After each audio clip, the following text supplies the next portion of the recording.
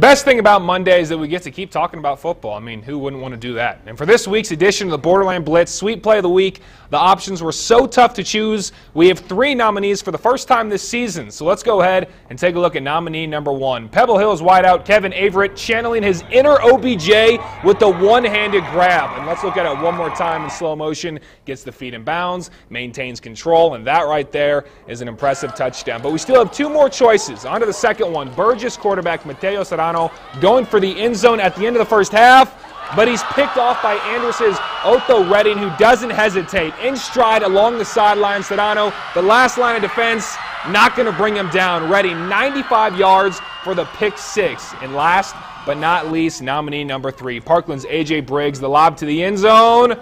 And Patrick Sullivan, in double coverage, leaps over the defenders for the touchdown. He holds on despite the insane level of difficulty to complete the play. So now you have the decision to make at home. You can vote on our Borderline Blitz Facebook page or at KVIA.com under the Blitz tab, as voting closes this Tuesday at 6:30 p.m. And I'm going to talk